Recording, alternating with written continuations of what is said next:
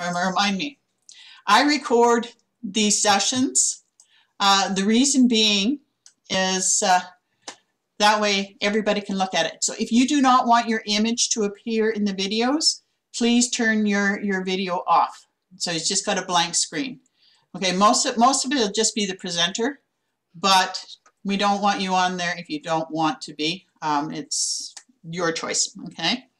Other than that, I don't have a lot to say at the moment. We are planning a series of meetings, marketing meetings, so on Thursdays at 1 p.m. And you can look at our calendar on the BC Federation website, and it will tell you what the subject is for that week. Okay. Now, Square Up BC is the marketing initiative of the BC Square and Round Dance Federation.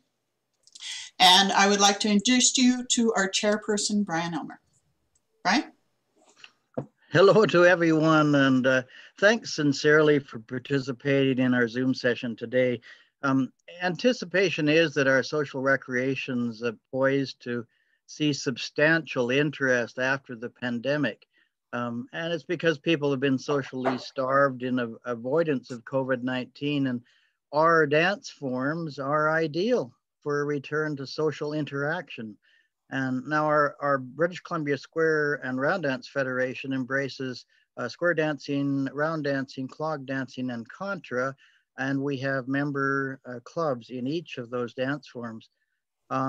So in readiness to prepare for what might just be a groundswell of interest at all levels of organization, from club to regional association to federation and the Canadian Society, we need to learn how to market properly the dance instruction that we're selling. And this Zoom platform is certainly a really useful way to explore that. Regarding today's session, it was on February 13th that the United Square Dancers of America organization, USDA for short, presented our special guest, Mike Hogan, in a Zoom marketing session. Having participated in that and being so impressed with his presentation, I asked Mike to do not just one, but 2 sessions with us today and again on Sunday. So I know, Mike, that you will tell your audience about yourself. So let me turn this session over to you now. And I have to say, with great appreciation for your participation. Thanks. Well, you're welcome, Brian. And I appreciate you reaching out to me. I've actually was looking through all of the faces and names, and I think there's a lot of you who are new friends to me today. How many of you, I know never mind, your mics are on mute. You can't raise your hand, but I'm just wondering how many of you have danced to me at some point or another. I know it's British Columbia, so you're clear up northwest.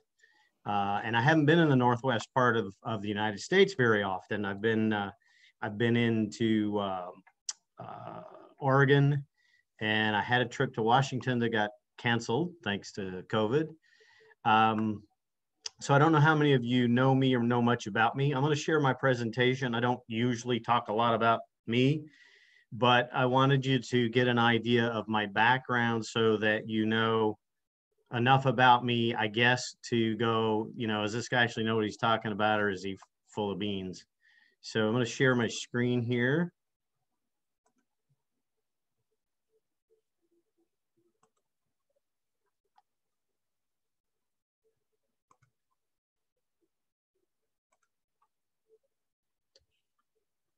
All right, let's see. All right, somebody let me know you can see my screen. I can see it, Mike. Got it? Problem. Okay. All right. So again, thank you for asking me to join you today. I'm sure you'll have a lot of questions at the end. I have as much time as you need. This is going to take a little while. How long do we have slated for this, by the way?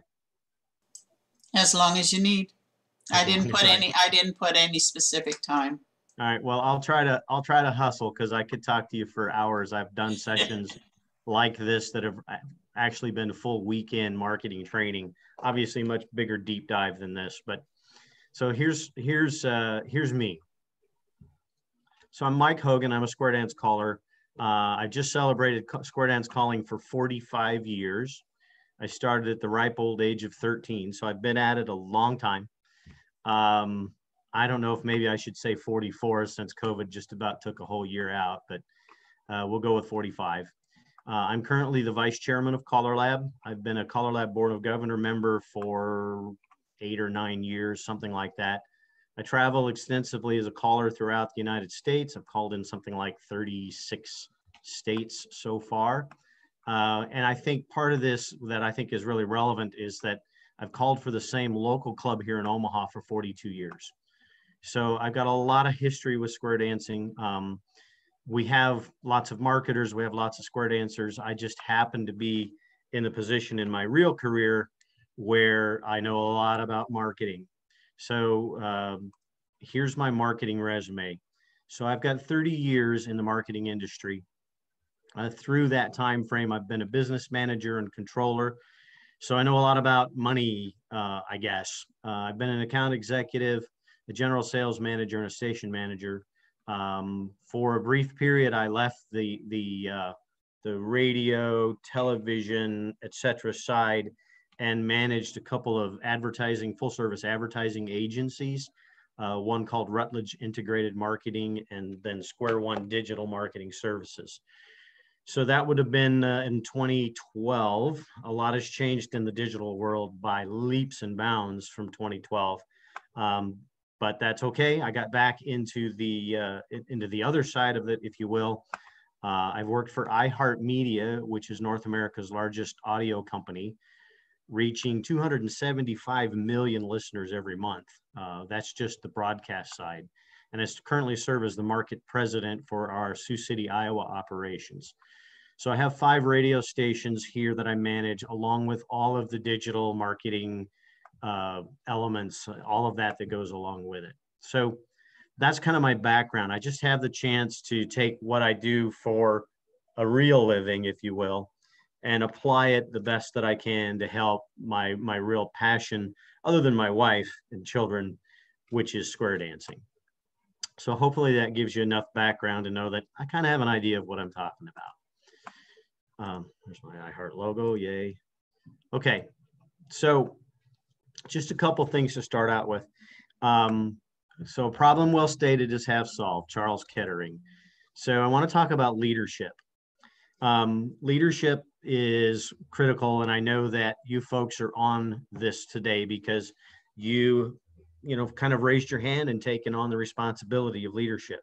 So who's really in charge? And this is relative to square dancing. Who has the vision for our future? Who gets to make the important decisions? A leader recognizes challenges and makes decisions to attack those challenges, to put our business in a better place. And then who has the authority to act and solve those challenges? So today, I'm going to ask everybody on the call to take a new role. I know you're square dancers. Some of you may be cloggers. Some of you may be some other dance form related.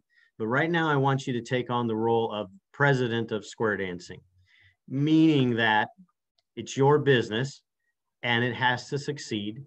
And if it doesn't, your livelihood is completely relevant on the success of the business. So if you won't be able to make your mortgage payment this month, if this business is not successful, that kind of changes the role for most of you, because most of you, I know there's probably some callers and queuers that are on here as well, but most of you participate in this activity because it's a hobby that you love. And we've made a lot of decisions based on the hobby that we love, but not from viewing it from a business standpoint. So that's kind of part of what I'm going to hopefully bring to bear today for you. Okay, so how's our business doing? Demand is down. I think we all would agree on, and most of this is pre-COVID, without even considering COVID. Demand is down. We don't have near the crowds that we used to have. Our customer base is unable to dance as often as they used to. Declining dancer population due to health reasons and age. Dance venues, where are we dancing? Dance venues are expensive. Callers and queuers are expensive. We have a declining caller and queuer population. So we have a reduction in the amount of talent and in the beginner state, the amount of talent relative to teachers. So we're dealing with that issue. Okay. Dancers don't want to hold office. You all are not part of that group. You're here because you want to learn more. You want to help the activity. But you all know how tough it is to get someone to run for president or secretary or treasurer of your local clubs or your local dance organization. So dancers don't want to hold office. We're having trouble getting anybody to take lessons. And then we can't get a large enough crowd nowadays to pay our bills. Bottom line is there aren't enough of you. We need more of you, the current dancers. The more dancers we have, the more, that's where our callers come from. You know, we don't get somebody off the street that doesn't square dance and turn them into a caller. They have to become a dancer first. So that's our biggest problem. There aren't enough of you, the current dancers.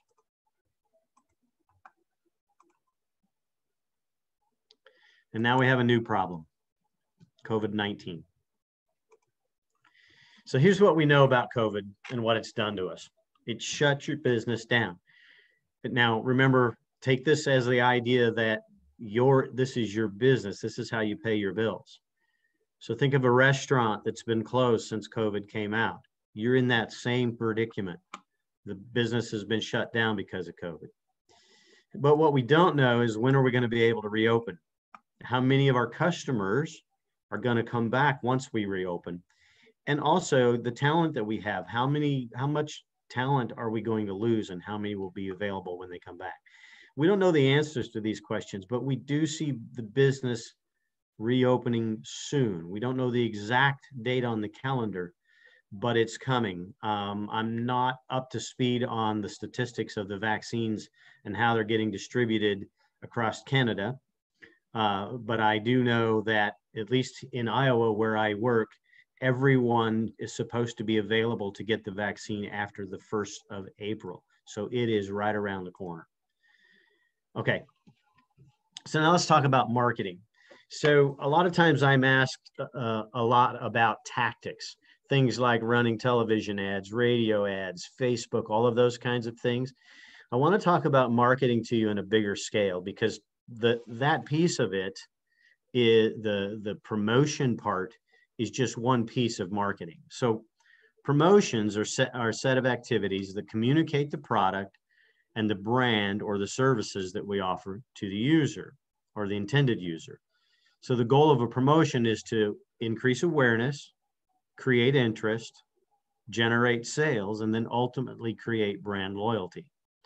But promotions is just one of the elements of a marketing plan. The marketing plan includes product, price, place, and promotion. There's a lot of info. I'm going to refer to the Collar Lab Square Dance Marketing Manual several times throughout this. There is a lot more information about each of these pieces contained in the first part of that marketing manual. So let's talk about our consumer. And this is true for you guys too. We all want to buy a product or a service for only one of two reasons. And it sounds more complicated than that, but it really isn't. There's only two reasons that we purchase something. We either want it or we need it, one or the other. I had a heating air conditioning contractor come in and replace a furnace here in our offices in early winter. I didn't want to buy a new furnace. I needed it, had to have it. On the other hand, I almost just got really close to buying a camper this last weekend. I don't know how many of you camp, but we don't need to camp. We want to camp. So that's an example. And sometimes it's a little combination of the two. And my example for that is transportation. I drive a 2017 Buick LaCrosse.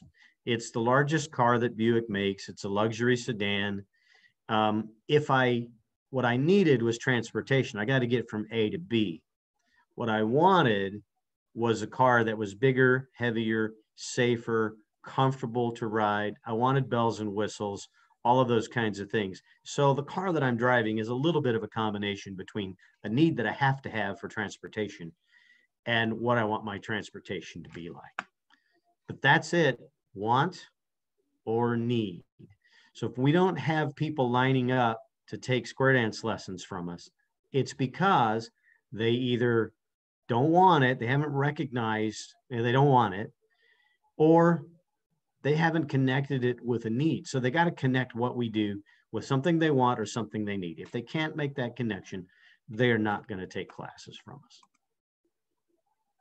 So here's what most dancers, that in my experience, and I've worked with a lot of dancers over the last probably 12 to 15 years. I want to talk about the marketing funnel. Some people will call it the sales funnel, but basically there's a process that we take anybody through before they make a purchase, and then eventually become advocates of our activity. All of you are advocates. You're addicted. I get it. But for most people and most businesses, it starts with awareness. That is the foundation of any kind of business cycle. You've got to get people, first of all, to be aware. So we do recruiting. We put ads in the newspaper for lessons. We distribute flyers. We email a friend.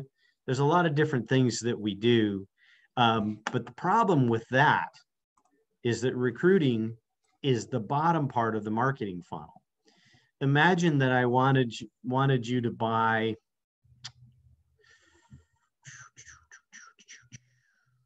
let me think of something. I use this sometimes in some of my examples. Oh gosh, I'm sorry, I can't think of what it is. It'll come back to me. It's when I don't need it. But the point here is, when you ask somebody to take lessons, you're at the point where you're asking them to make a purchase. And the problem with that is, if they don't know that square dancing exists, if they haven't associated square dancing with a want or a need, all of that kind of thing, you're asking them to buy something that they have very little familiarity with. So most of the time, the answer is no. We've gotten away with that because for years we asked our friends, and I get it, our word of mouth is the best, but asking our friends means that our friends probably already know about square dancing because they're our friends and we've talked to them for a while about it. And some friends, even if they don't know a whole lot about it, they'll just come to the first night of class because you're their friend and you ask them to. As time has gone on and our numbers have diminished, the average number of years that most of our dancers have been dancing is growing. Many of you, I know you're on mute, but many of you have probably danced 10 years, 15 years. Some of you have been at it 45 years like me. Well, if this is your dominant hobby, chances are pretty good that the majority of your friends either already square dance or you've already asked them, they've tried it and decided it wasn't for them. So our ability to ask our friends, that word of mouth piece, is kind of taken away from us. So what we got to do is promote first. We have to use things like beginner parties, articles about square dancing, that word of mouth, just talking to our friends, educating people about who we are, what we have to offer. It's the same with any business. Who's your business? Where are you located? How do I buy from you? And what is it that you have to offer? And in that description of what we have to offer, they have to connect what we're offering with one of two things: a want that they have or a need that they have. Once they make that connection, then they start to move down the marketing funnel into consideration, evaluation, and eventually they might make a purchase, or at least, like, for example, many clubs will offer the first night of class for free, or the first 2 nights of class for free. So you don't have to make a commitment, just come and try it. So they haven't made a purchase, but now they're in the consideration and evaluation state. So those first couple of nights of class, they better have a great time, and they better experience what in their mind they thought they were going to experience. Otherwise, when they evaluate, they're going to say, it's not what I thought it was. It's not what I was looking for. I'm not going to take the class. But we have to start at the start of the marketing funnel, which is to drive awareness first, more than anything else. And that funnel also represents, even if I put it on a screen in a different way, the awareness part, we have to make a huge number of people aware. And as you go down the funnel, a smaller number will consider it, do evaluation, and an even smaller number will make the purchase. And then ultimately, once they make the purchase and they're getting what they like, they fall in love with this hobby. And that's where you get loyalty. That's where they're joining clubs. That's where they're doing things like you folks are doing today, trying to figure out how do we make this hobby that we love bigger and better. And that's where you get into the advocacy part of the funnel. Okay, so the correct way to do it is to flip those two. Get the horse in front of the cart. Do the awareness stuff. And unfortunately, we live in the age of instant gratification. We want to do something and instantly get lots of people into our doors. It just doesn't work that way, folks. It just does not. It doesn't for square dancing. It doesn't for any business out there. I can take a business that's a tire shop, a car repair shop. They don't have as much need to get people to understand what it is they do. ABC Tire and Brakes probably sells tires and probably fixes cars. And we all know what that business model looks like. But in the square dancing world, people that don't dance either already have a preconceived notion of square dancing, as in, I did that in grade school, or they really don't know much about it at all. And the younger that you get in terms of who you're recruiting, the more likely it is they know absolutely nothing about it. That can be the good, that can be bad. The good is you don't have to overcome some preconceived notion that might be wrong. The flip side is you still have to educate them a lot. So this is marketing 101. We've had plenty of examples where I've had clubs. And the example I use in the marketing manual is a club decides we're going to do a parade. We're going to put a float in a parade. Well, it takes a lot of work. Got to get a truck, got to get a float, got to get a generator, got to get a caller, got to get dancers, get all that set up, and you do the parade, and you go through the parade, and you think that your class that starts in a month is going to be just filled with people who want to take the class. When the truth is, all you've done is made one impression on the people that saw you go by. So it takes lots and lots of impressions before people start to understand what it is that you do and start to connect what you do with a want or a need that they have. So in pre-COVID times, we offered square dance lessons. Why didn't consumers flock to our lessons when they were offered? I know you all probably have lots of ideas, answers in your own head, and I have you on mute, but I'm going to give you a few. Lack of awareness. We've all heard, I know you guys have heard, that square dancing has been referred to as the best kept secret. We might have a poor image. I did that in grade school. The image of the poofy skirts and the cloth ties. Some of you probably still wear that. I'm actually finding that young women love the square dance dress, but a lot of them don't, and a lot of them will associate an image with, with not what they want to do. So there might be an image problem, and there's also lack of fit. Square dancing is for old folks. Now, I know you're going, well, no, that's not true. Anybody can square dance. But to be honest, I looked at all the faces on the screen before I went to my PowerPoint presentation, and most of you are seniors or getting very close to it. So when I talk about lack of fit, what I'm saying to you is a 45-year-old loves their mom and dad, but a 45-year-old does not want to give up all of their social time to hang out with mom and dad. So there's a fit problem there as well. I did the beginner party where I invited everybody that I worked with to come and just try square dancing one night. And a lady that I worked with came. She had a blast. A few weeks later, we had our first night of class. I worked with her all the time, so she knows a lot about the activity. She didn't come to class. And I asked her why. And she said, well, first, Mike, her name was Robin. She said, I had a blast. I really enjoyed it. It was cool. And I said, so why didn't you come? She said, because I didn't fit in. I said, what do you mean? She said, it was, the place was full of folks that are a lot older than me. And I said, well, Robin, how old are you? She was, at the time, 58 years old. So here's somebody that knows enough about it, had a blast, but just didn't fit in demographically. That's a challenge that we have, and it's getting more challenging. All right. But ultimately, the real reason that most people don't take the class is because they haven't associated square dancing as a product that satisfies a need or a want. It's that simple. It's really that simple in all marketing. So the solution is to promote the product now and recruit the dancers later. As we're getting ready to come out of COVID, it's true. There's a lot of pent-up demand for social interaction.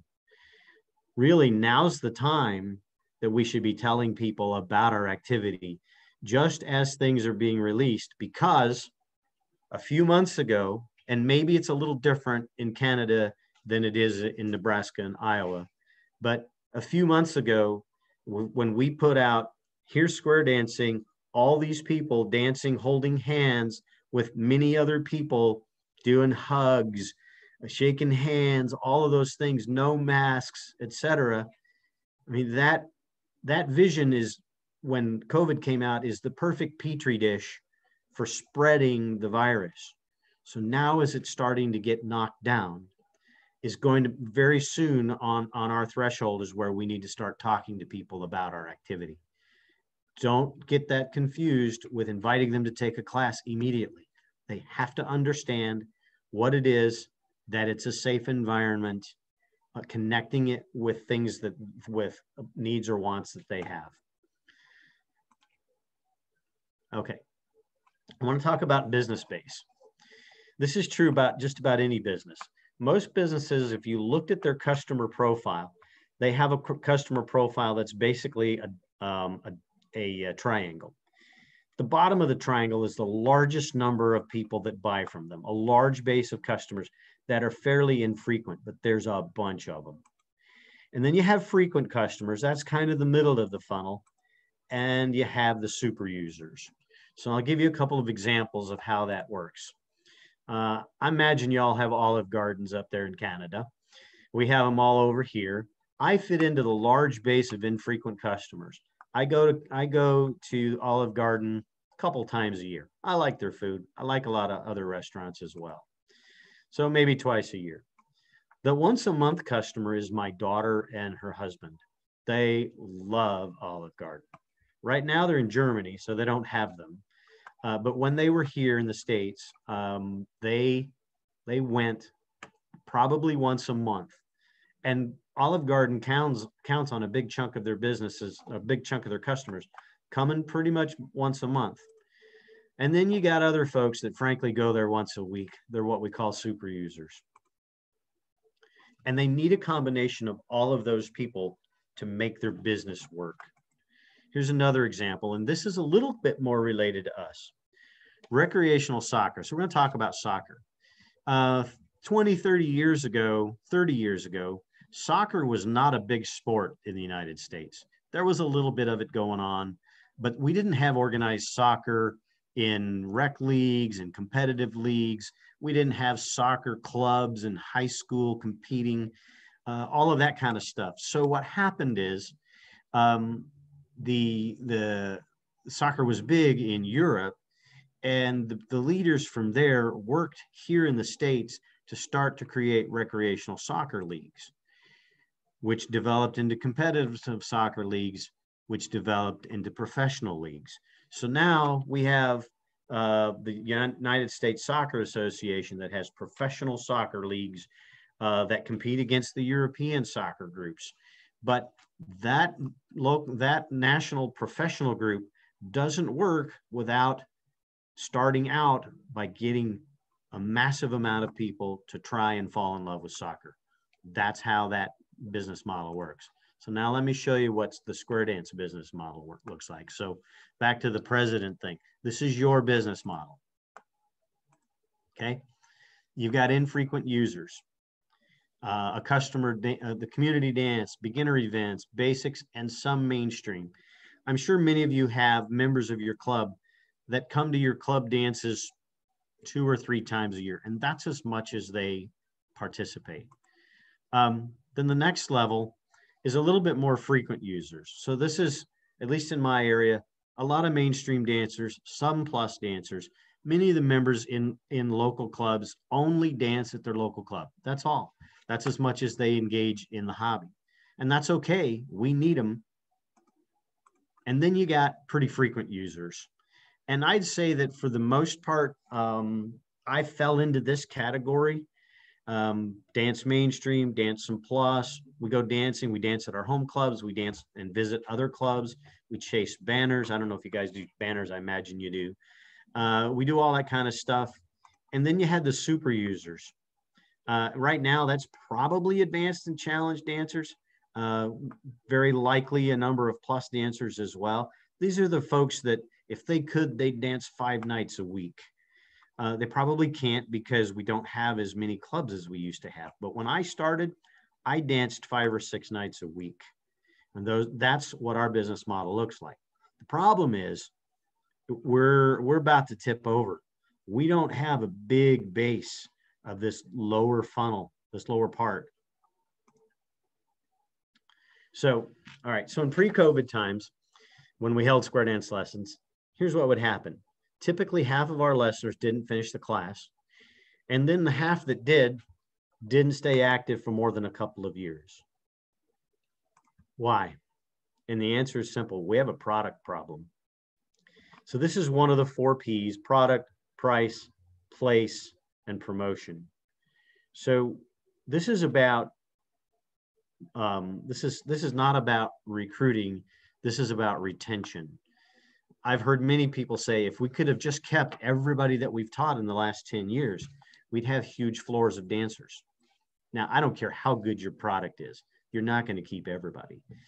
But we're losing 3/4 of them at a minimum within the first couple of years. And the reason is they didn't get what they came for. You know, what they came for and what they got were different. So let's talk about what they came for. And I've talked to a lot of beginners. And I'd love for us to finance research to even back more of this up. I've had access to some that's related, but I completely believe this. I think that dancers that begin class, they want to take a few lessons because they want to be able to dance. They want to be entertained. That makes sense. They want to be welcomed and they want to have fun. I think it really boils down pretty much to those 4. I know that we offer great health benefits. You could lose weight if you didn't go out to eat after the dances. You could do all those kinds of things. But very few dancers came to class because they wanted to get exercise. They mostly are there for the social environment. They want to be entertained. They want to dance. They want to have fun. And they're not getting it. So I'm going to give you a scenario to back that up. Here's a mainstream class. Beginners, and this is pre-COVID. This is actually about 10 years ago. Around here, beginners were asked to sign up for 20 weeks of lessons that were offered only once a year on Thursday nights from 7 to 9 a.m. or 7 to 9 p.m. We asked them to pay for it all up front and then successfully complete those lessons. Once they did that, learning 67 calls from a multitude of positions and applications before they're ever allowed to attend a local club dance. And they're usually encouraged to take the next set of lessons plus before they finish the first. So then once they finished, they were asked to go dance in an unfamiliar location to a different caller who calls faster than they're used to, using more complicated choreography than they're used to, with mostly strangers who weren't all that tolerant of their slowness and lack of efficiency at executing the calls, where they can only dance 10 of the 26 pieces of music that were played. 10 mainstream tips, so 5 tips. There were 4 plus records, so 2 tips, and there were 12 rounds, but they were asked to pay the same as everybody else. We don't recognize that because we're not them. But think about that. Is that realistic? Is that really what they were looking for? The same thing holds true with plus. And I'll use this example. There are several clubs in California that do this. Beginners are asked to sign up for a year of lessons that's offered only once a year on Thursdays from 7 to 9 or whatever night it is. Pay for it, complete the lessons, learning now 95 calls from a multitude of positions and applications before being allowed to attend a club. So you think about that. Today, we want to teach listeners so that they understand the call swing through. And the call swing through, by definition, is those who can turn half by the right, then those who can turn half by the left. And so our expectation has gone from a basic 4-person ocean wave, probably the guys on the end and the girls in the middle, to we need to be able to do it from a 4-person ocean wave, from a 3-person ocean wave, from a mini wave of 2 people, from a tidal wave where all 8 are in it. We need to be able to understand that if we're in a left-handed ocean wave instead of a right-handed ocean wave, that a swing through starts with the centers trading by the right and then everybody trading by the left. And oh, by the way, there's no such thing as a guy's spot or a girl's spot. You need to be able to do it from every location in any one of those ocean waves. We would even ask them from a tidal wave to understand that swing through is different from an all 8 or from a grand swing through, where each ocean wave of 4 on each end of the tidal wave is its own subset, and that's the only people you work with. And if it's a left hand, you get where I'm going? This is the kind of stuff we're asking people who just wanted to come and dance to understand before they graduate from class. That's a real challenge. So I'm going to give you some background on how this came about. And we're all at fault here, and none of us are wholly at fault. But here's the history. And I started dancing, so you know, in 1976. Clubs were 12 to 25 squares. Festivals were 100 squares. National conventions had 20 to 35,000 people. We taught beginners in the 50 basics. In 1976, about half of the clubs in the Omaha area were still teaching the 50 basics. And we taught them in 12 weeks. So that was a little over 4 calls a night on average. The reason that we taught it in 12 weeks is because we're a big farming community. Now, Omaha isn't. We actually don't herd the cattle down Main Street in Omaha anymore. But it was basically built so that a person could come and learn sometime between the fall harvest and the spring planting season. So that's how we ended up with 12 weeks. And we taught them the 50 basics. Then today, our clubs are 3 to maybe 12 squares. A festival, 8 squares in many areas is a festival. 25 would be huge. Now we're at 4,000 or less at nationals. And beginners are taught either 67 or 95 calls, whether it's mainstream or plus, in 20 to 50 weeks. So 3 to less than 2 calls a night. We increase there's an increase in the complicated choreography that's happened over time, which is requiring longer teach time. And then longer teach time means, frankly, a lot longer before that person who just came and wanted to learn enough to dance.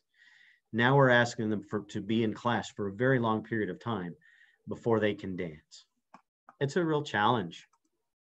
So the result is we got high dropout rate and low retention rate, which means, Mr. or Mrs. President, your new customer came, tried it, left, and now you need to find more new customers who will come, try it, and leave. So this is the retention part. If we can get them there, we have got to do a better job of retaining them. And I know this is not promotion. This is the product part of marketing in general. So I'm going to kind of try to fly through this. This is kind of what happened.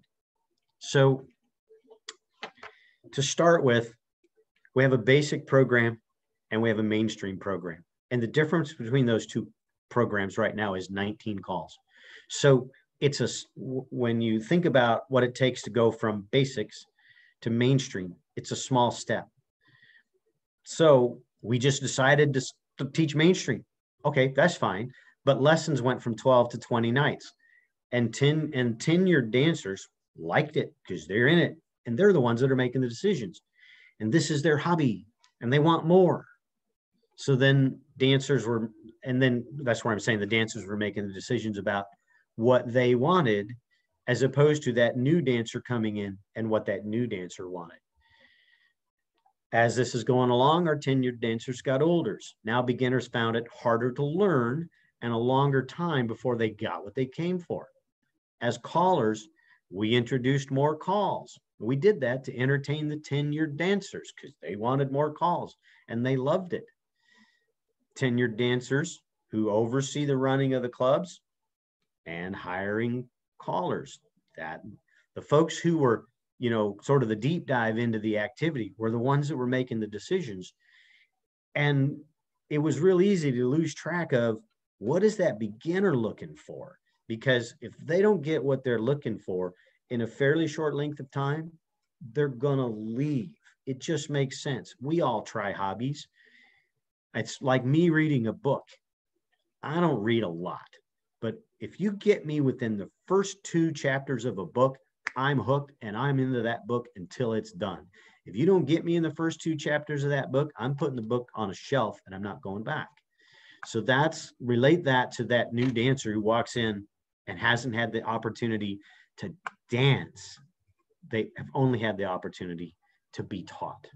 So now callers started to introduce more complicated choreography to entertain the tenured dancers. And you loved it. Great.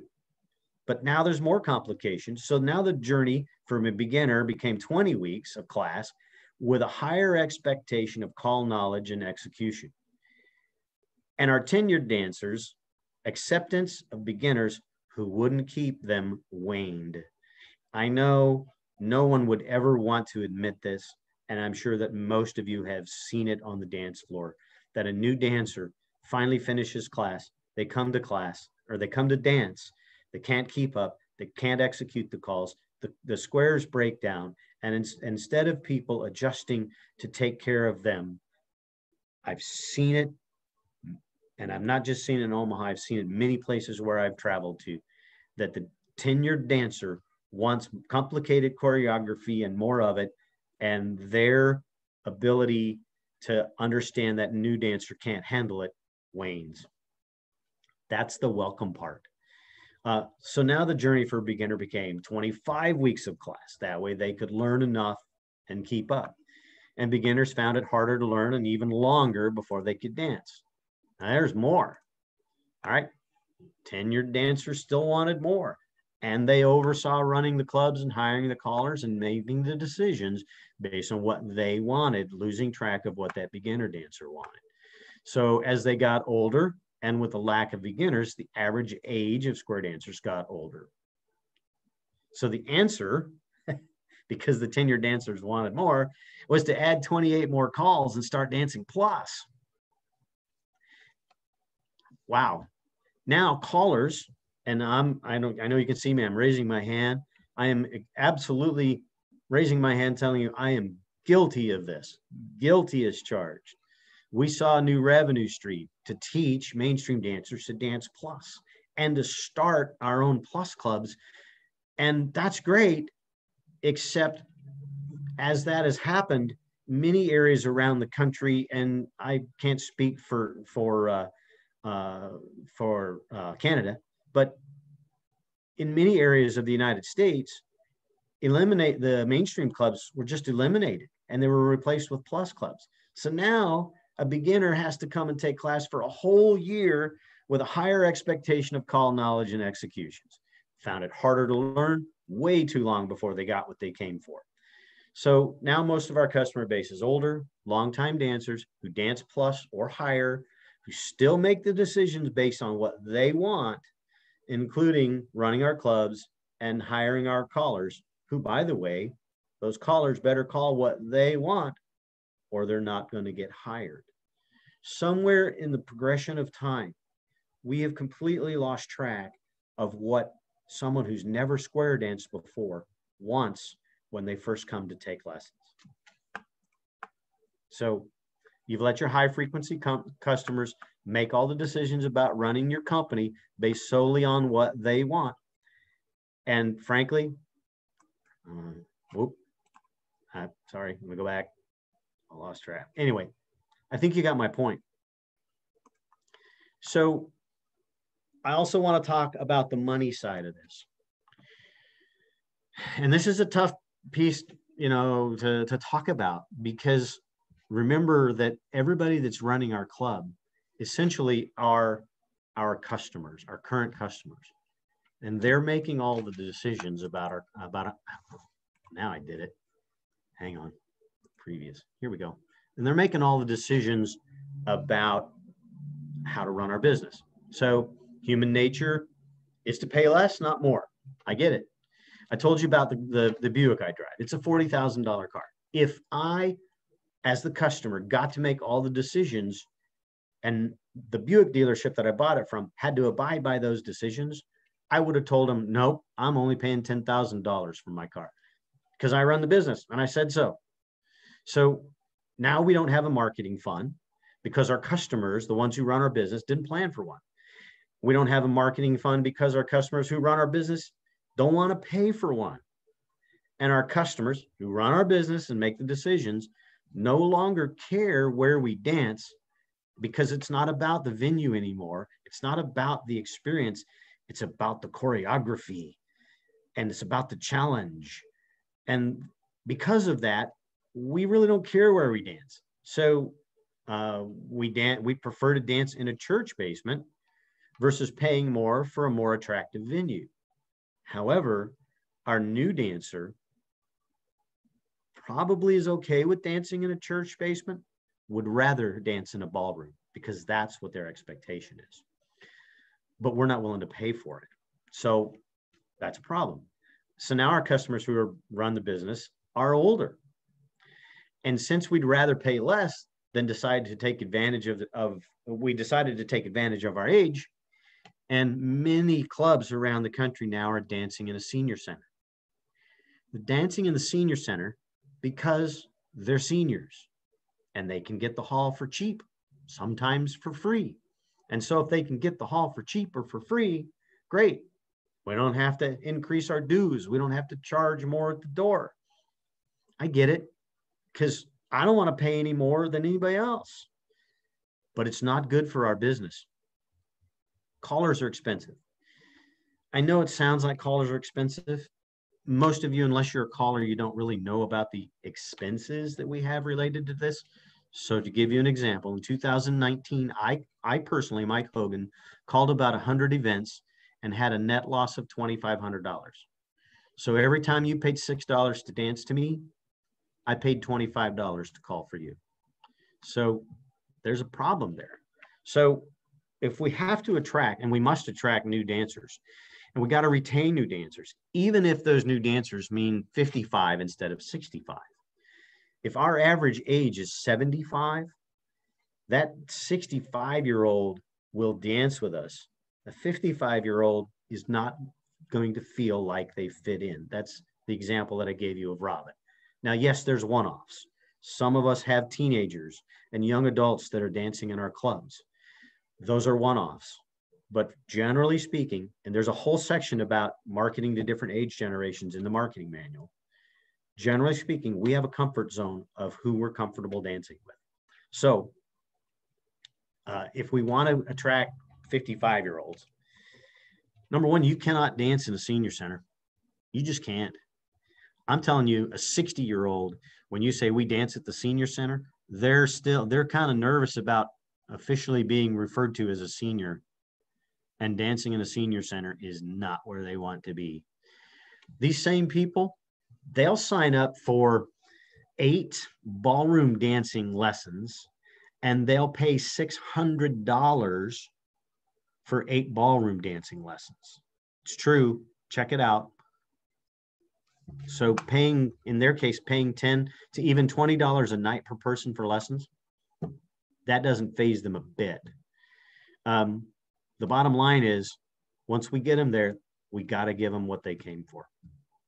So that's the money side.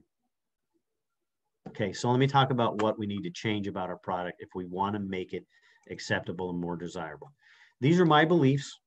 They're not the stuff that I just pulled out of my hat. I've done a lot of research. I have read a lot of material.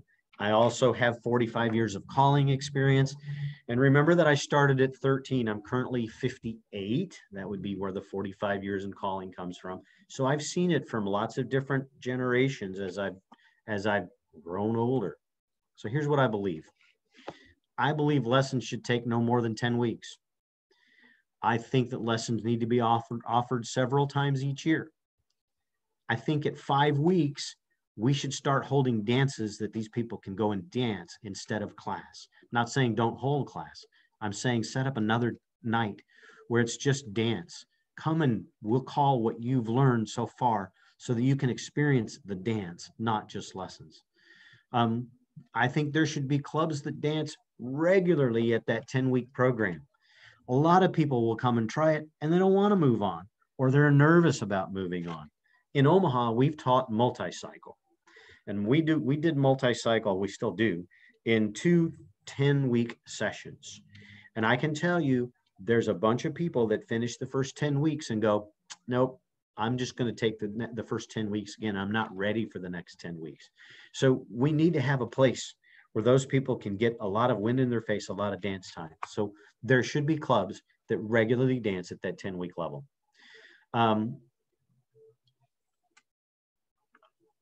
I believe that we should include other forms of dancing, mixers, lines, easy rounds, something to give them more than just square dancing. One of the pieces that you'd find in the marketing manual is a piece that came from the Harvard Business School, and it talks about relative things for marketing your business, and it talks about specifically merchandising. And in merchandising, in our case, is what does our venue look like? I know we just want to dance. We don't want all the work. They're looking for a party. We should decorate for every dance. I believe in stage, maybe because I'm 5'6" on a tall day. And I believe in showmanship. I don't think it's the caller's job to stand up there and just call. It's the caller's job or the cuer's job to entertain those dancers. So I believe in a stage and I believe in showmanship. I believe folks would rather dance in a ballroom than a basement. I believe we should charge more for our dances. Jeans are appropriate for some dances. Petticoats and cloth ties are a turnoff to potential dancers. I've heard that. I've heard that in the research. Callers should dress appropriately for the occasion. Not meaning there isn't a time when callers can wear shorts and a polo shirt. I don't believe a caller should ever be on stage with a t-shirt, but that's me. So they should dress appropriately for the occasions. I believe there's times when all generations can dance together, yet it's okay if my generation doesn't want to dance with my dad's and my sons doesn't want to dance with me. I also think it's totally fine that we use lots of different kinds of music, and we do. For example, my son doesn't want to dance to Barry Manilow, and it's okay that I don't want to dance to The Weeknd. I'll bet most of you don't have a clue who The Weeknd is, but The Weeknd is actually the gentleman that was the entertainer at halftime of this year's Super Bowl. So before I read the last statement, I want to give you an example of the venue piece. I work in Sioux City, Iowa. When I started calling, there were probably 10 to 12 clubs here in the Sioux City area. And the dancers ran the club. So the customer ran the club, made the decisions. They stumbled into an opportunity to move all of their dances, both squares and rounds, to one location within the city because they could get it for free. The company that owned the building said, you know what? We'll give you our space for free. We won't charge you a dime. You're responsible. You can decorate it. You're responsible to clean up, lock up, etc. And so they did that. They all moved. They adjusted their dance nights and they moved to the same venue. Now, I'll tell you, the venue was in the basement of this office building. And so it was a basement with a hung ceiling. It was a little bit of a low ceiling, cement floor, cinder block walls. Not really what a new dancer would think that's where I want to go. But they did their best to decorate it, take good care of it. Today, there are no clubs in Sioux City, Iowa. None. No square dance clubs, no round dance clubs. And I believe a big part of that, not all of it, but a big part had to do with where they danced. So now I've described this location.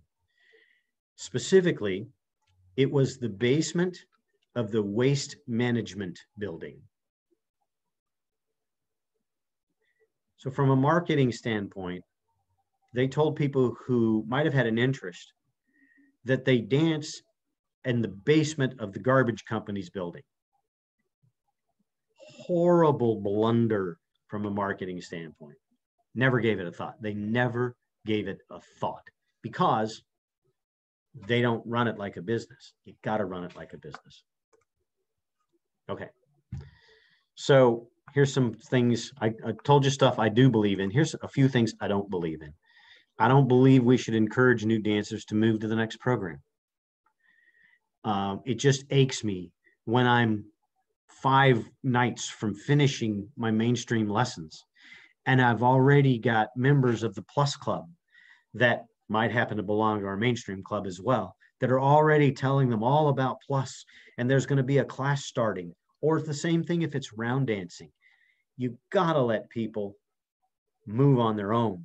I'm not saying they won't, but they've got to have time to experience the dance that they've come to learn. If they just move into Plus right away or right into round dance lessons, they're perpetually in learning mode and never in the dance social enjoyment mode. It's no wonder that we lose a lot of them in that process.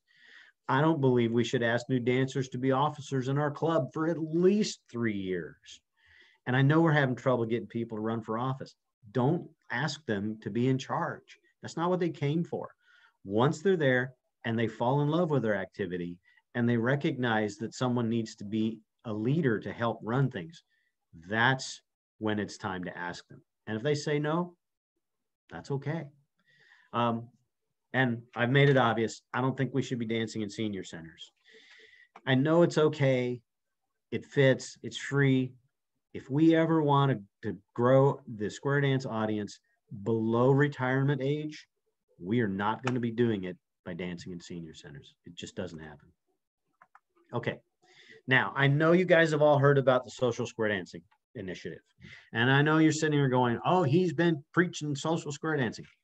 It's not. What I've been talking about is not me preaching about social square dancing.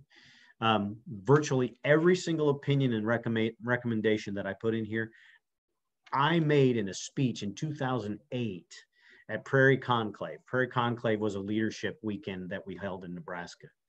So that's, 13 years ago, long before the concept of SSD ever came around. So what you do need to know is SSD is an initiative that is built essentially to be the very product that I talked about 13 years ago. So this is, I guess, my first real ringing endorsement of it. I know there's other programs. We have the basic program. We have a couple of other programs, and we have SSD. SSD is the best thought out with all the background information for callers on how to teach it, and clubs on how to run it that I've seen. And that's really because of Jerry Story and all the work that he did. Here's what it is essentially, just in a few bullet points. It's 50 calls. It's 12 weeks of class. It's several new classes a year. The emphasis is on standard applications. For callers, you know what that is. For dancers, it means you don't have to understand a left-handed tidal wave and how a swing through is done from it. So no left swing throughs from right-handed tidal waves. Dancers who are so it's where dancers are excited about dancing. They can invite their friends who will be dancing in a very short time. It's where dancers are dancing, enjoying each other's company, having fun with no responsibilities. It's where they can take a break from dancing if they want to and return and not feel intimidated or scared.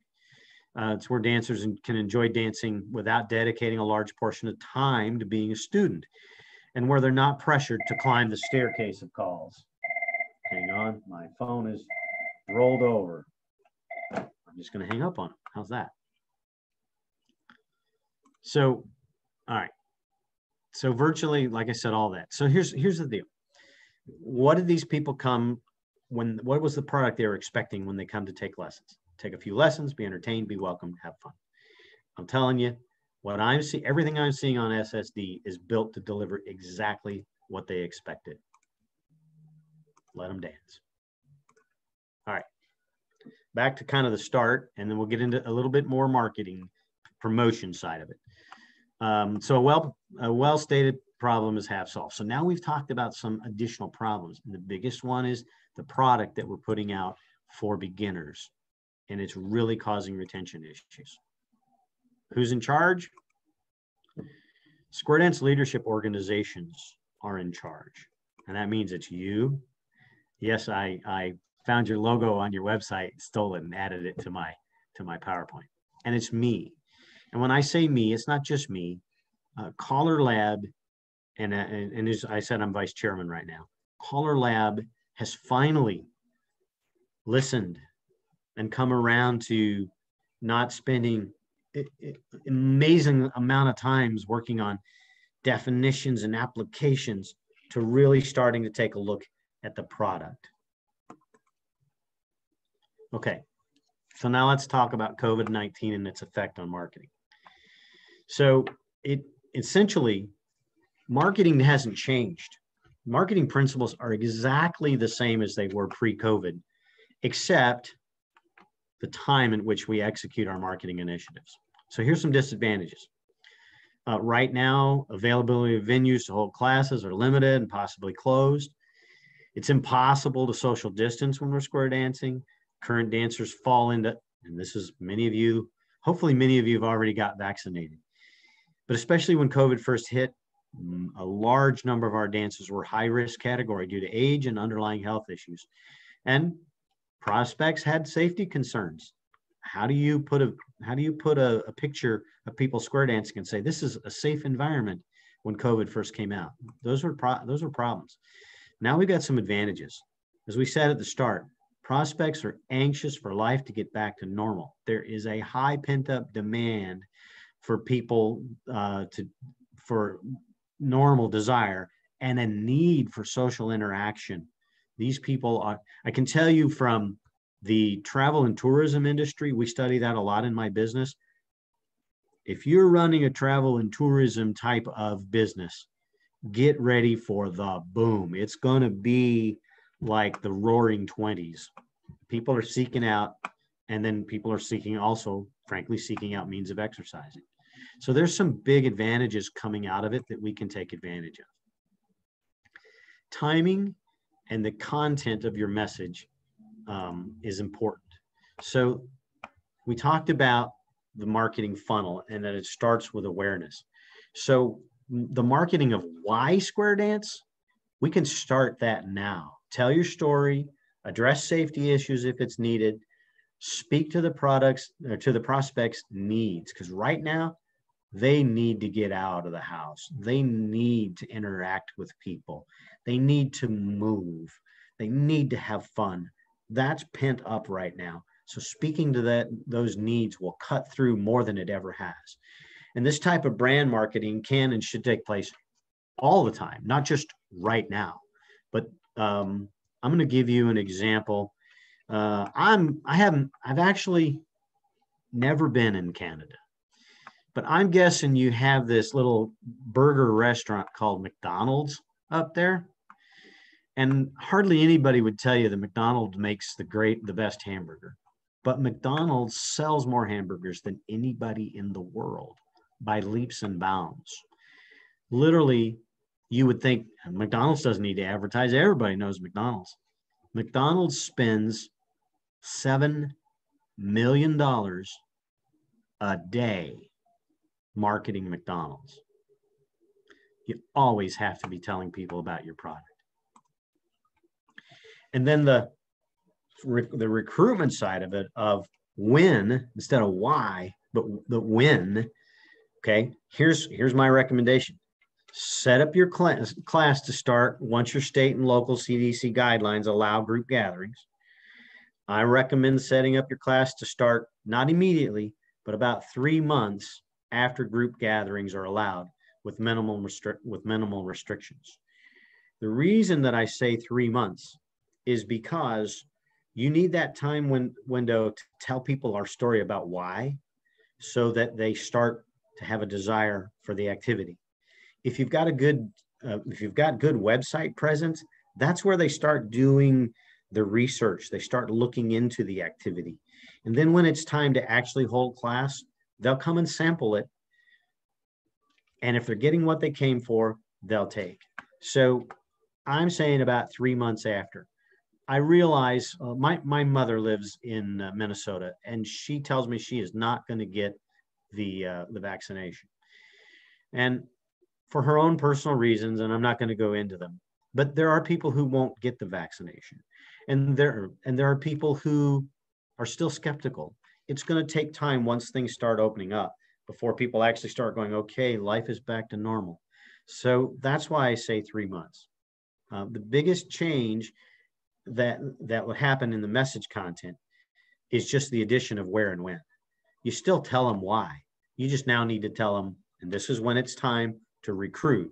Tell them where and when. And then you start inviting prospects to your class as soon as the date and location are set. All right, let's go back to this marketing funnel. So there are a lot of marketing tactics. This is the promotion side. And I'm gonna pitch the Square Dance Marketing Manual. The marketing manual as it sits right now is 91 pages, of which I wrote about 90% of everything that's in that. I just happen to be in the position where what I do for a living and what I do because I love it, there's a nice intersection. So I wrote a lot of it. So there's way too many things that you could do. So keep in mind that the most important part of the marketing funnel is awareness, the top of the funnel. So I'm going to show you tactics below. All of them are explained in the Collar Lab Square Dance Marketing Manual. At a minimum, I recommend the following: elevator pitch, database, public exhibitions, public events, direct contact sales, utilize public activity listings, utilize public service announcements, local website development, because those folks are going to go look on a website before they look anywhere else to find out more information. Email signatures. All of us have email. All of us have an email signature. If you just put something about square dancing in your signature, every time you communicate with somebody, it starts to grow the awareness that square dancing exists.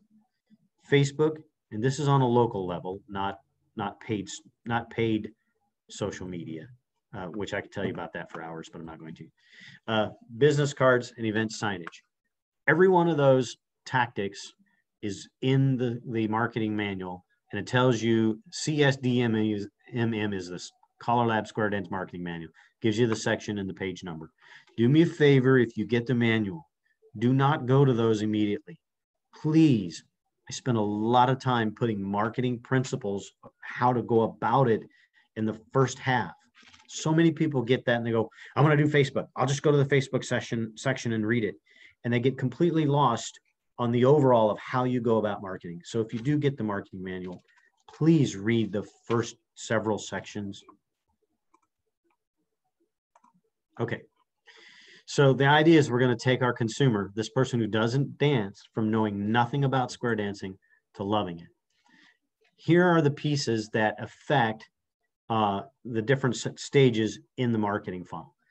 Elevator pitches, public exhibitions, activity listings, service announcements, email signatures, Facebook, business card, event signage, all that drives awareness.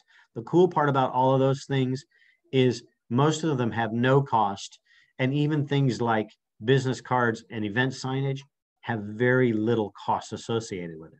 Because guess what? We don't have a marketing budget. Why don't we have a marketing budget? Because we didn't plan for one and we didn't want to pay for one. You got to have a marketing budget. It's got to be part of your overall planning. We just didn't do it, and we've got to move into that realm. To get people into the consideration stage, you still have things like the elevator pitch, but now you can be doing dance parties. Not beginner class, it's a dance party. I don't care if you host 10 couples or 20 singles or some combination that are your friends and you have the caller over and you just do a fun night in your garage. Maybe you do a little barbecue with it. You teach them some square dancing for about an hour. They sit around afterwards and maybe even drink a beer together before you square dance, not after. Up to you. But that gives somebody an actual opportunity to sample. Most of us wouldn't buy a car without test driving it first. Why do we think them having very little knowledge about the activity that they're just going to put their money down on the table to take lessons? They need to experience. So special events like dance parties are important. Direct contact sales, that's you going out and talking to friends, coworkers, family members, church members, wherever. You can still use it public activities, serve all that stuff. Okay. The evaluation stage. So this is really important. This is where they're now really looking into it. You've tweaked my interest. I want to learn a little bit more to decide if it's something that I want to do. This is where your dance parties come in. Public activities, PSAs, and all that kind of stuff help. But giving people that opportunity to experience. Exhibitions fit into this. They get to see it. Those things are important. They take work and they take time. And you got to work. If you're a caller and you're listening to this, those events are things that we have to do if we want to help our activity grow. So if you're a caller and you're used to getting paid $200 for an event, don't look to get paid $200 for an exhibition, because nobody's paying for the exhibition. There's no revenue to it.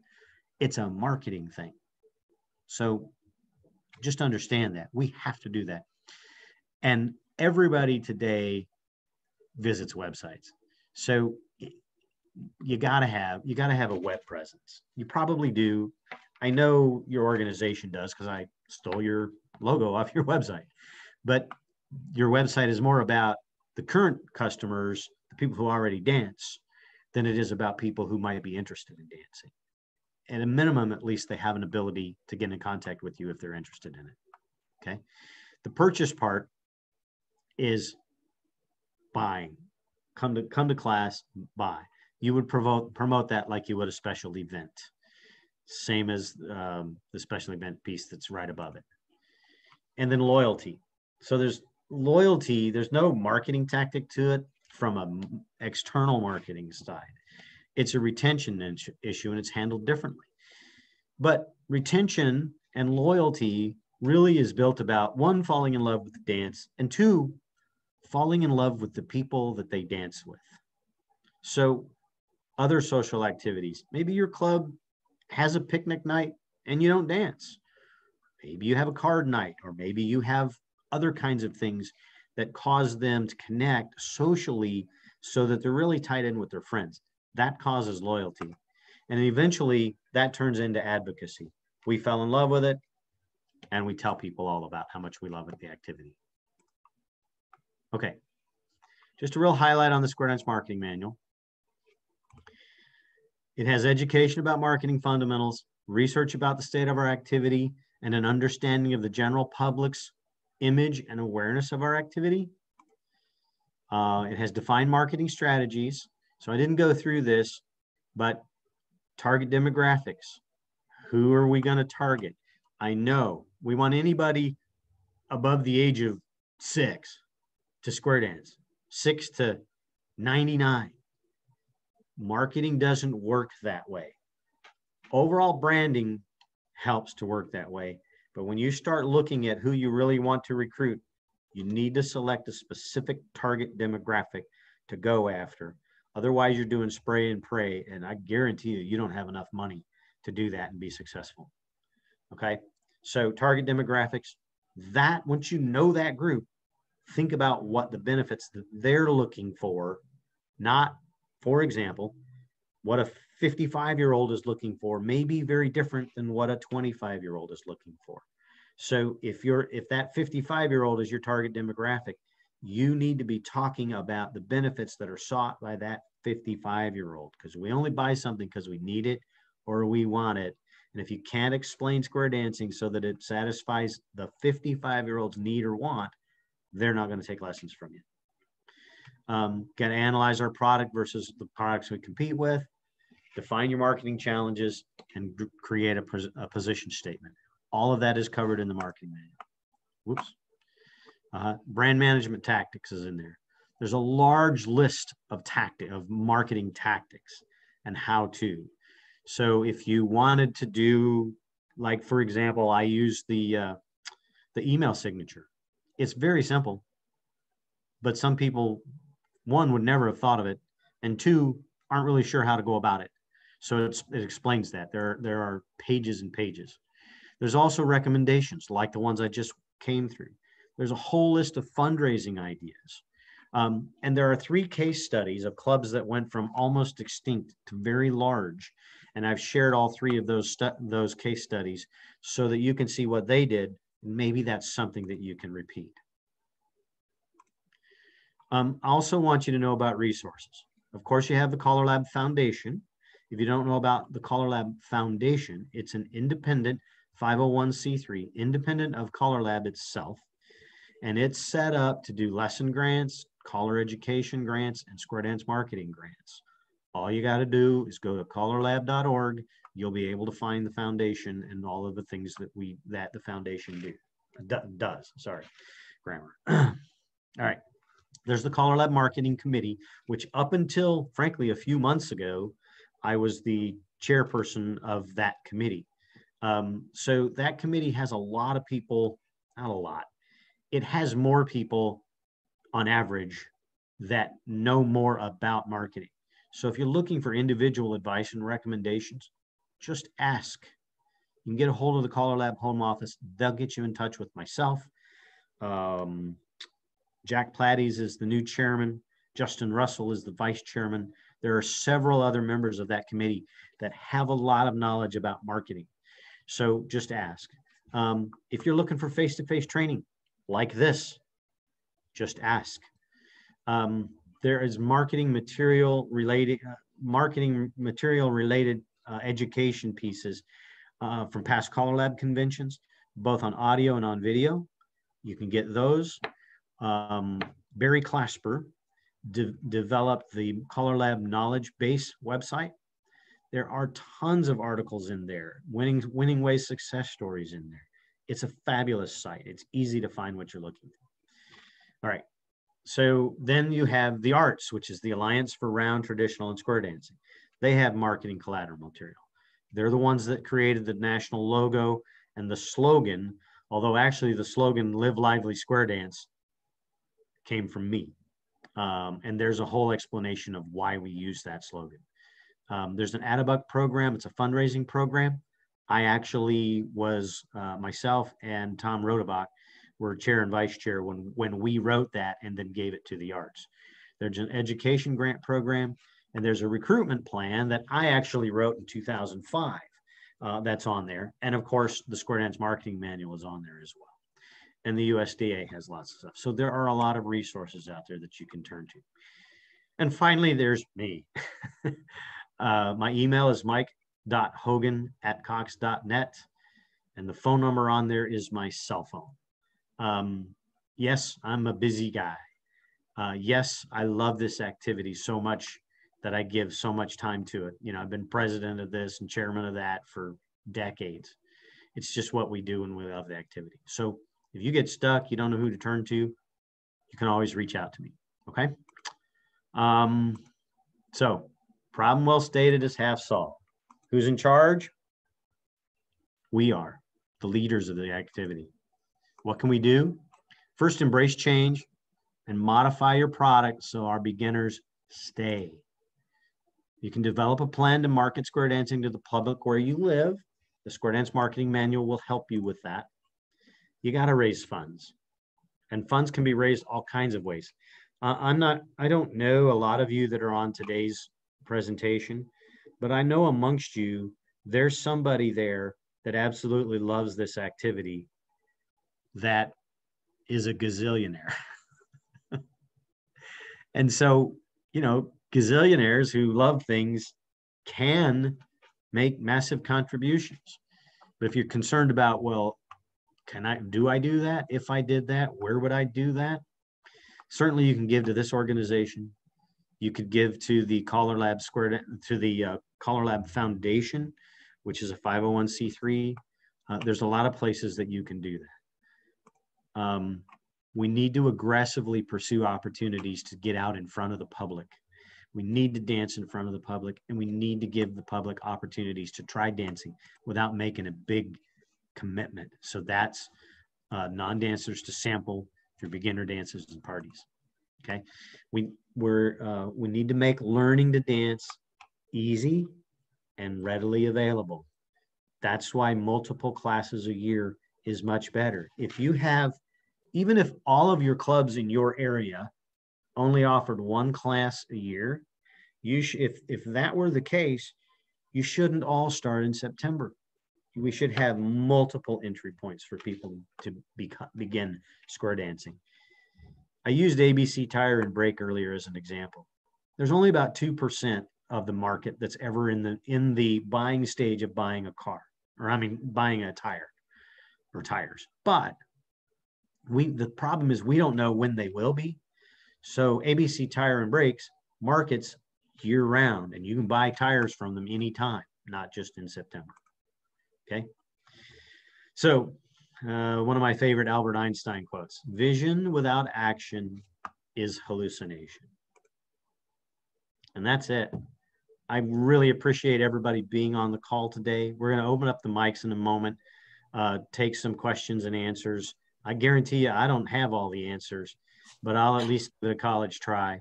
And thank you all so much for taking the time and the interest to find out how we can help our square dance activity. Thank you, Mike. I didn't get a single question during chat, so obviously they were very riveted on your presentation. So I'm going to open it up so that if anybody wants to ask you a question, they may unmute themselves now. Hour and 20 minutes. Sorry, guys. You know, obviously they were paying attention. So anybody got questions? No. Wow. Okay, go ahead. Brian, of course. Yeah, Brian says, or somebody says, email in the chat form. Email. Anyway, it's nice to have the mic open again. I was going to ask initially, Mike, the graphics that you presented today, do they differ from what you had displayed for the USDA session back in February? Nope. No. You know, Brian, the reason it looks different is I had a few pages that I had a lot of tiny little print in, and I made them into 2 pages so I could blow it up. Well, otherwise, it was identical. All I did was change the format, change the color scheme, and change the logos. That was it. Wow, thank you for adding the BC Federation's logo. We're sure privileged. I do proposals all the time, so you know. I certainly did make some notes, and I'm wondering, Mike, regarding targeting various demographics, what considerations should be made relative to lesson day, place, time for the different age groups? Seems to me like for working people, children, they're dealing with workday schedules and children having to go to school. When should we offer sessions for them? Okay. So yeah, you got to look at the age group, and you have to look at their lifestyle. And like I said earlier, there's always one-offs. But think about it this way: if we use the example of junior high aged students, I'm not suggesting that that's the best place for us to go. But if you had a junior high aged students, well, one, mom and dad don't want them in lessons until 10 o'clock at night on a weeknight, right? They don't want that. 2, they're in school during the day. So for that group, and 3, they might be taking lessons because mom and dad made them instead of they wanted to. So they're not going to want to spend their Friday night to Saturday night there. And they're probably not going, probably Sunday morning is not good because of church. So you're really limited to Saturdays during the day, Sunday sometime between noon and supper time for that group. Now for seniors, depending on their age, If they're all retired, and I'm not saying that's the best place for us to go either, but if they're all retired, why wouldn't we offer it during the middle of the day? Look, my mother-in-law, because I'm not going to talk about any of you because I don't know you all that well, but my mother-in-law is 78 years old. And no, you know what? She's a bad example. Never mind. My mother-in-law. She lives with me, by the way. It's working out. But okay, I know a lot of dancers that go to Arizona or Texas for the winter, and they eat supper at 4 o'clock. And the dance is over at 8:30 or 9, because 9 o'clock, they're in bed. So if you had that group, you probably don't want to offer lessons that goes until 10 o'clock at night. So really, you got to look at the lifestyle of the people that you're recruiting and figure out the best spot. And frankly, it's different for some of them. So I don't know if your club would have the wherewithal, but if you had the wherewithal to offer a couple of different times, great. I would love the scenario. Well, obviously we have to have enough people take the class because we got to pay the rent. But I would love it if a club offered Tuesday night classes and Saturday morning classes, or Wednesday night classes and Saturday morning classes. And when someone came and took the class, they signed up to take class. The curriculum is essentially the same both times. So you come Wednesday night, and then if you can make it, you can come Saturday and get it again. Repetition, frequency. We use that in marketing all the time. Frequency to the target. We need dance time. I don't know how many of you have ever went to a movie, watched the movie, and then you saw it again a second time, and there are a bunch of pieces in the movie that you missed the first time. So that ability, if you could do it, to offer a couple different times during the same week, teach the same curriculum each week, that allows that dancer to go back and forth. They can go both nights. If they can't make it Wednesday night, they can still come Saturday. It's just a better chance for you to get people through the learning part quicker, so they get it. But you have to look at the composition of who you want to recruit, and then set your dance time that fits best in their lifestyle. Okay, I've noticed there's a couple of other people that have unmuted themselves. Did you wish to speak? I'd like to say something. I'm from Powell River, BC. We're in a coastal little community that you can only be reached by ferry. Oh, so wow. It's a disadvantage, and again, seniors, but I wanted you to know, Mike, that The Weeknd is Canadian. He is a Canadian performer. Yes. Okay. Yes, he is. So yeah. that was a plus. And I actually knew that. I just figured most people wouldn't have a clue what I was talking about when I said The Weeknd. Yeah, we love this show. Yeah. Good. Another disadvantage we're finding with square dance is the idea that it's perceived as a couple. Okay. And again, the idea is how to market it and bring it in single people. And then we're also having to teach the women how to dance the man's part. Yeah. Yeah, the man's part. So again, trying to market that aspect of bringing people in, that it's not necessary for you to have a partner. So how do you deal with that? And then what was one of the other thoughts I had? And then the idea too, it's got to be fun. A lot of the callers I find are they have to get through the teaching of all those tools that you walk in the door, you get in a group, and then you walk out.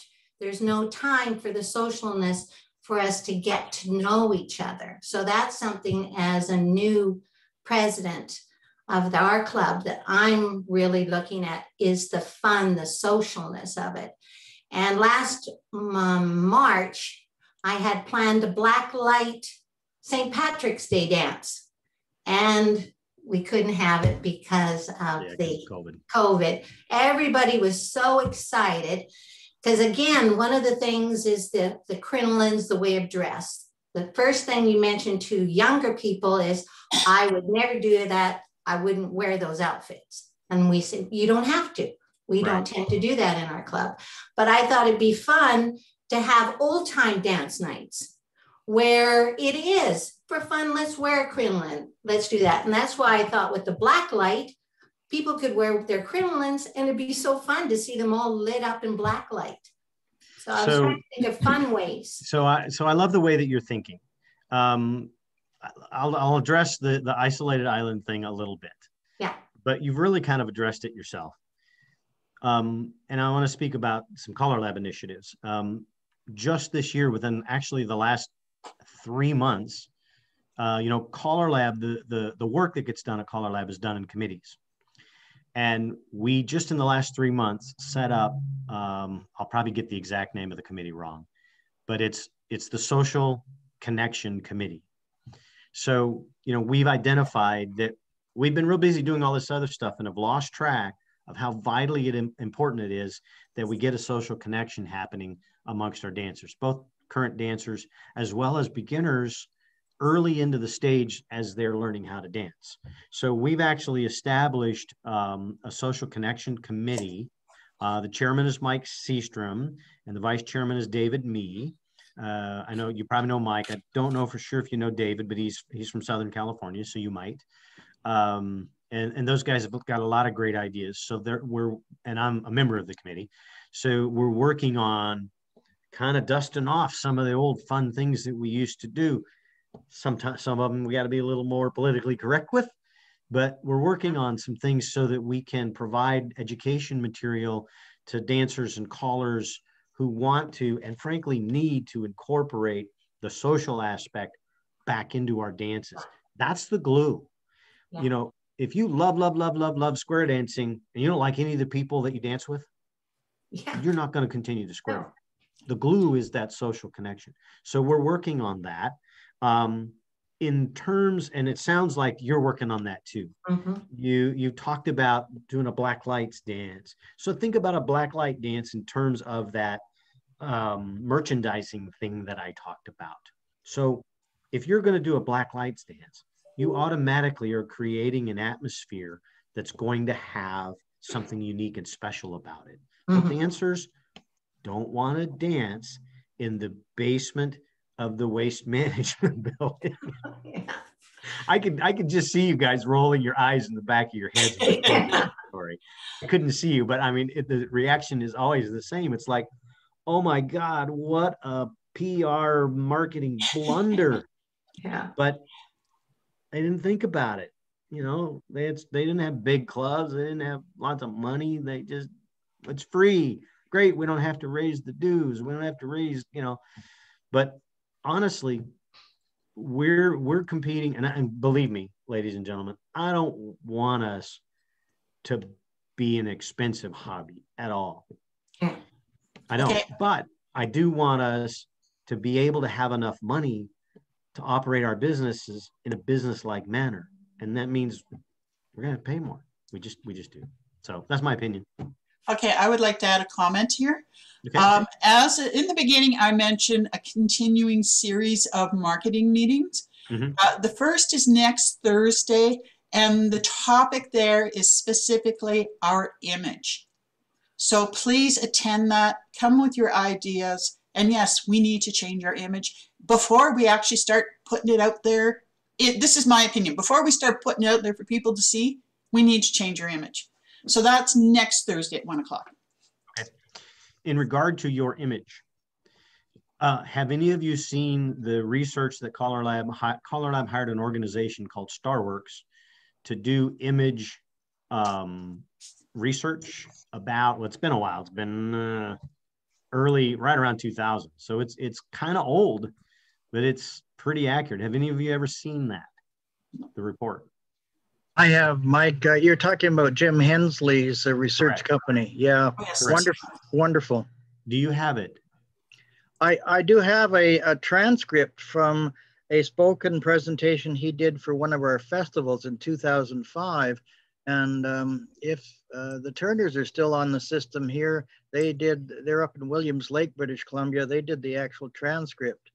Okay. Is there is there some other representation of what Jim? Yeah, there's a whole research document that was actually not Jim. It was the company that we hired to do it. Let me dig around in my old files and see if I have it. I think I just have a printed version, but if I have a printed version, I got a nice scanner. I'll scan it, save it, and send it to you. Yes, I know please. Mike, he said that one of his initial conclusions was that our image is worse than we thought. And that was back in 2000, I think, yeah. Mm. Yeah. And it hasn't really changed. I don't know what we've done to change. I can tell you the arts in their desire is great. You know, they came up with a new logo. And I think you guys are all familiar with the new logo. They came up with a new slogan, which frankly they got from me. And there's a whole lot of information about why we went with Live Lively Square Dance. And the idea was to put a new face on square dancing to develop a new image. Well, the challenge is that the only people that we're changing the image with is us. Yeah. Because we're not taking this information and marketing it out to all these people that don't square dance. Yeah. And I got to tell you guys, our activity will never get mass reach, never, because we don't have the money. Okay. So we got to do the grassroots things. I have to make a comment here for those who do not know. The logo was originally designed by Nick Turner, a BC caller, his son. Oh, I forgot he was BC caller. Yes. Yeah. Okay.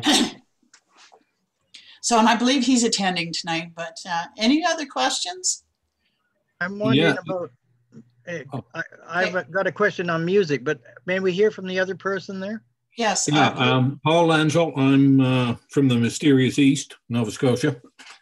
Okay. It's interesting. We had all our clubs on the South Shore of Nova Scotia failed, as happened in a lot of places.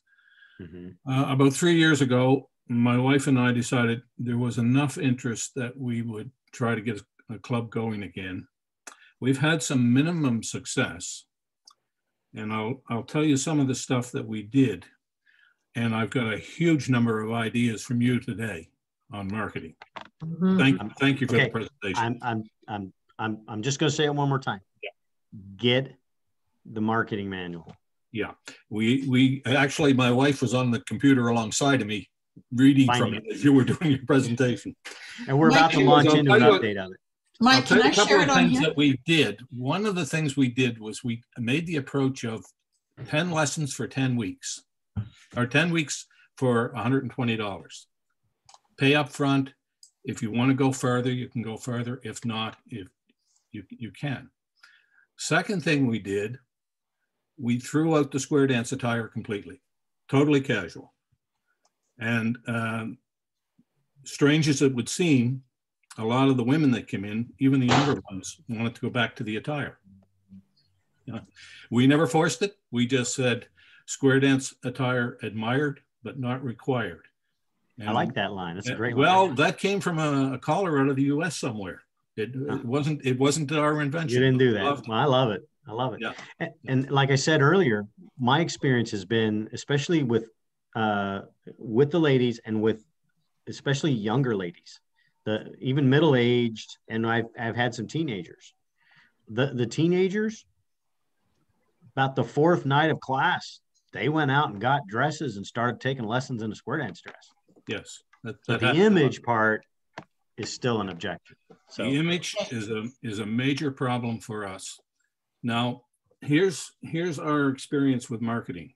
I'm in a very rural area, small town, 40,000 catchment area in a 40-kilometer area. You go into Halifax, a city, a medium-sized city.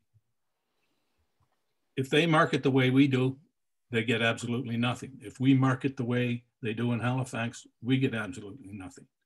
People still read newspapers out here. We can put an ad in the newspaper and pick up people.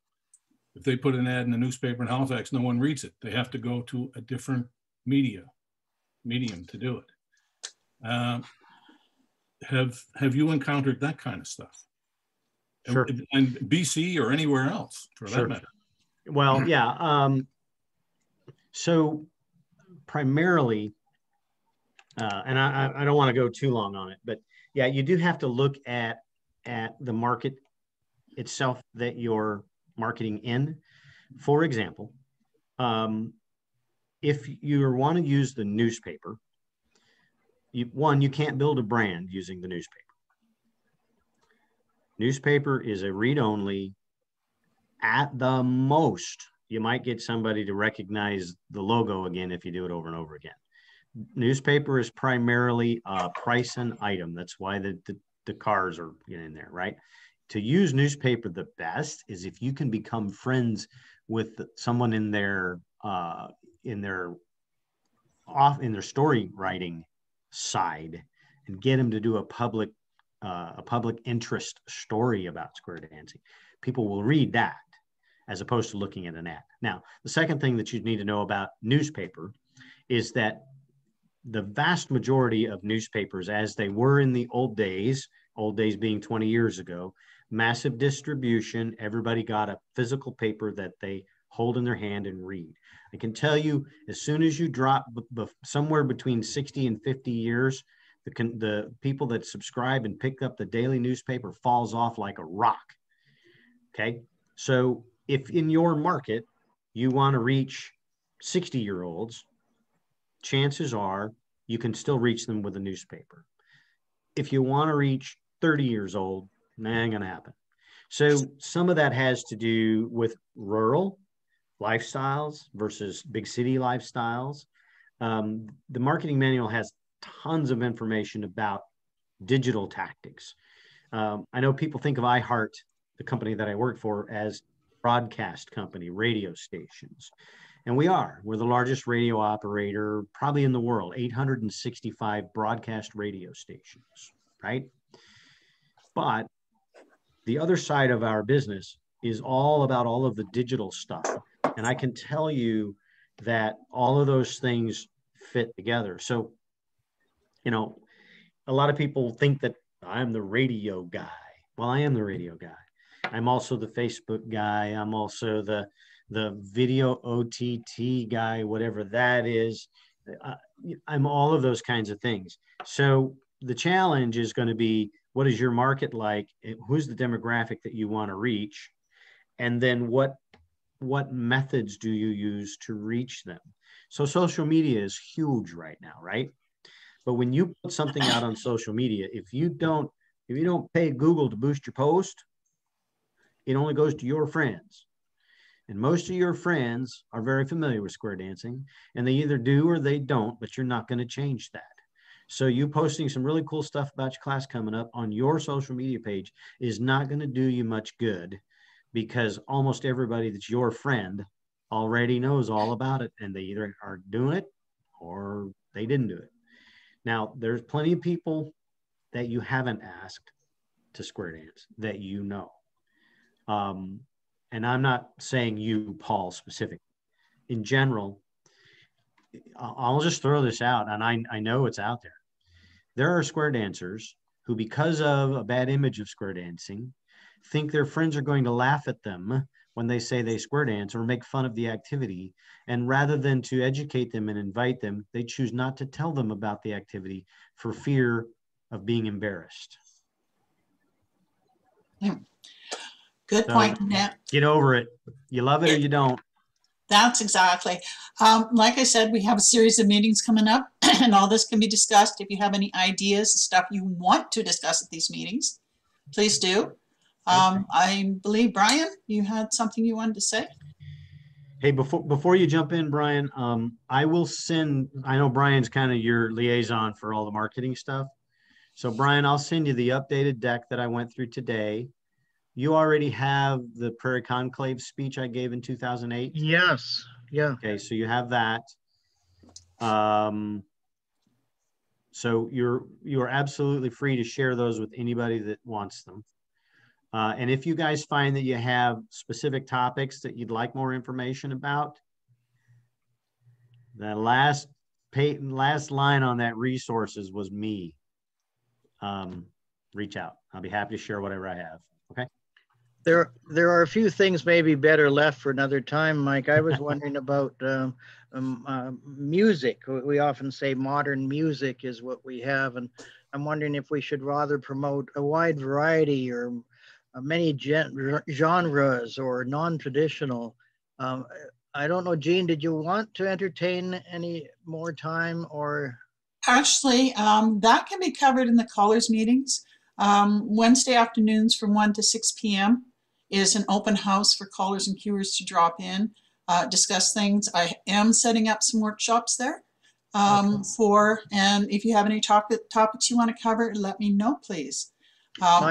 My angle is promotionally when we do flyers and do media. What do we describe? How we describe the music? How we best describe the music. The other thought is when we do demonstrations, exhibitions, what should the dancewear be? Should we avoid having any traditional dancewear in the local mall? Okay. I would like to speak up at this point. I think we have an incredible opportunity, just absolutely amazing opportunity. People will want to travel, and people will want to travel locally within the province, within the state, within the region. And this is an incredible opportunity for all the small towns like Williams Lake, Prince George, Kamloops, Salmon Arm, you know, all these little places to put on some kind of weekend getaway like the Starduster does in Powell River. We've been there several times and we just love going to Powell River. They have just a wonderful caller, a wonderful time, and the opportunity to not only square dance, but other activities as well. I don't care whether you like go salmon fishing, but you can envelop a number of activities over a weekend, not just square dancing. And that is very attractive to a lot of people we know. And as for our local area, we've talked about exhibitions, we've talked about decorating, we've had some success with decorating, and we have several clubs here, but we're all wondering where the future goes from this, but we haven't put it all together. We've done little bits and little pieces of it, but we just haven't brought it all together somehow or another for some reason. And I don't know why that is, but you know, these are all topics to discuss in ongoing meetings. Get involved, get in the meetings and say this stuff and work together with the rest of the province. You know, we'll get it done.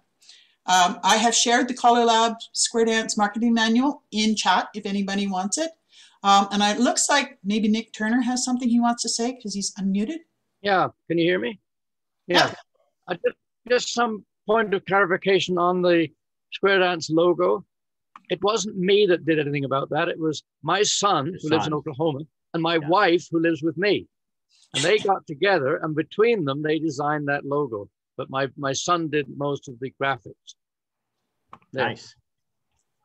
Okay. Nice. Tell him thank you for us. So Mike, I was supposed to kind of wrap up, and I just can't thank you enough. This has been fabulous. And I've got to review the video edition from USDA, and we're recording this, so I'm going to go over it with a fine-tooth comb.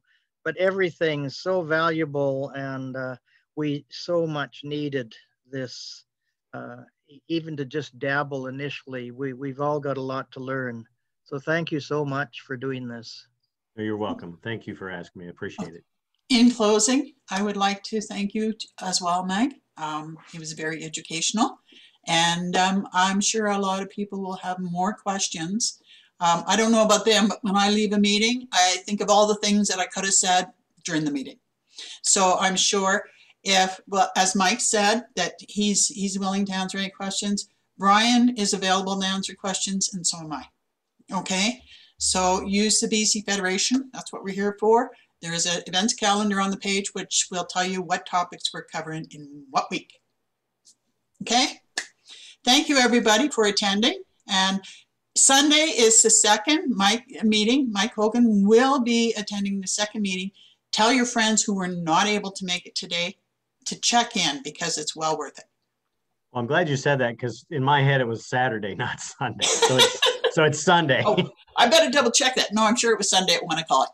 Sunday, 1 o'clock, which is free where I live. Okay. Okay. Well, thank you, everyone. Thank you, everybody. We'll see you on the floor sometime. Thank you.